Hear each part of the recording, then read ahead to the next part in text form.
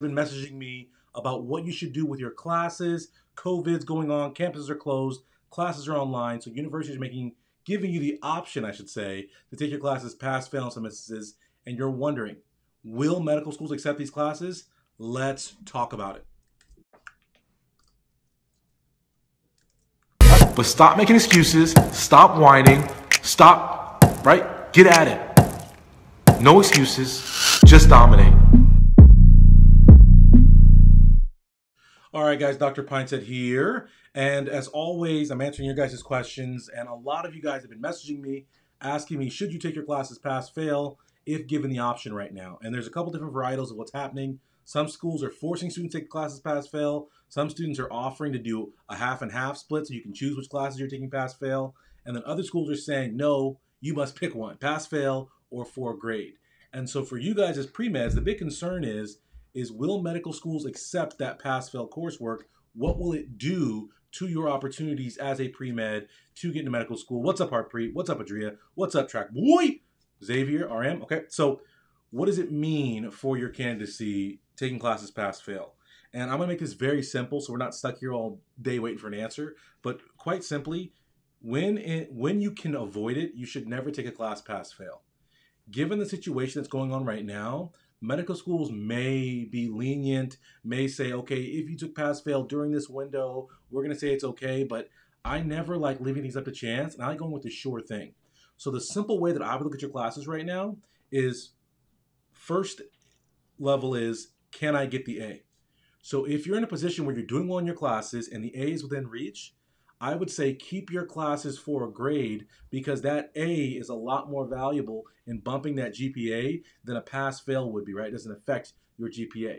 So if you can get the A, go get that A. If your grade's in jeopardy, if you're in like the C range and you're like, man, if I do really well in the final, I can get an A, go ahead and take it pass-fail. And when you do that, do it under the assumption of I may have to retake this class and plan for it accordingly. And so don't think that, oh, it's over.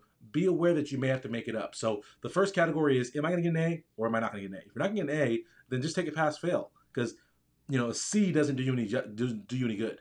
So A or not, you decide, right? If you get an A, you take it for a grade. If you can't, do it pass fail. The second way to think about it is in terms of prerequisite, like required coursework for MCAT and for going to medical school versus non-prerequisite courses. If you have the option, I would take your prerequisites for a grade if, again, you can do the first criteria fits, if you can get the A. Because I doubt that medical schools are going to accept pass, fail for prerequisites. They may. I don't think it's really going to happen. So I would rather go ahead and knock that prerequisite out, get it counted, get a good grade, and then move on. If it's a non-prerequisite, then go ahead and take it pass, fail. So that way, if your prerequisite grade is in jeopardy, you can go ahead and take that grade and amplify it up, put all of your attention there to maximize your grade there and improve, right, your requirements for medical school. Does that make sense? Like real simple, nothing super crazy, but I think people are confused on what they should do. And if you can get an A, go get that A. If you can't, take it pass fail. If it's a prerequisite, try to take it for a grade if you can get the A. If not, then go ahead and take it pass fail, but understand you're more than likely going to have to retake it at a later date.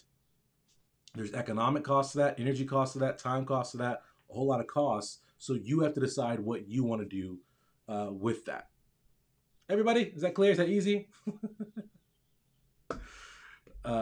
Yeah, so Nimi says that A and OChem seems out of reach at this point. For some of you guys, it is, right? And that brings me to my next point. For you guys who continue to struggle in your classes, you please recognize, like I know you want to go in forums, look for validation of how your 2.0 GPA is going to be okay when you're getting to medical school, but it's not. You've got to get better. You got to get those A's. It really makes a difference. And if you're saying to yourself that you aren't capable of getting the A's, you're lying to yourself. You absolutely can, but you have to learn how to study.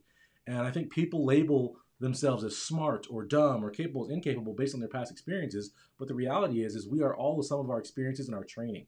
And for you guys who are not considered smart students or have not been getting the A's, it's because you're not trained to do so. And so if you want to get trained right now, I'm having a limited time flash sale. I'm excited because talking about getting the A, one of my students just set the curve on her bio final, finished 40 questions in 13 minutes, was the first one out of the test, rocked it. And so I was excited by her success to help you guys get more success. So I'm running a flash sale right now, limited time only, on my total student transformation. This is my 5 pillars of studying less to get a better grades system, the exact system I used in college, graduate school, and also in medical school. And you get bi-weekly coaching from me, and you get my MCAT course, and you get a bunch of bonus courses. So it's an awesome opportunity, and right now it's 50% off, and it's an opportunity to make sure that you can get all those A's next time, and you don't have to worry about taking classes pass, fail. Fair enough? I hope you guys have a great day. I gotta run, I gotta go. I got stuff to do with my kids. This, what is this? This social distancing, quarantining, whatever you want to call it. I got home responsibilities right now. Trackboy says I got a 97% overall grade for my Gen Chem class yesterday. The 21-day mindset makeover helped so much. Awesome. I love to see that. Thank you, Trackboy, for sharing that.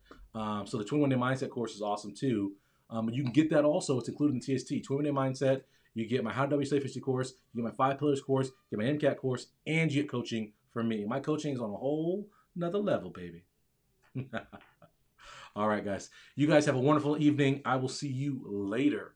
If you guys have any questions, put it in the box below and I can address them, because I know stuff is happening kind of rapidly. Someone just asked about any updates for MCAT. Put your questions in the box and I'll make sure I do videos on them so all of you guys can get help, get support. Yep.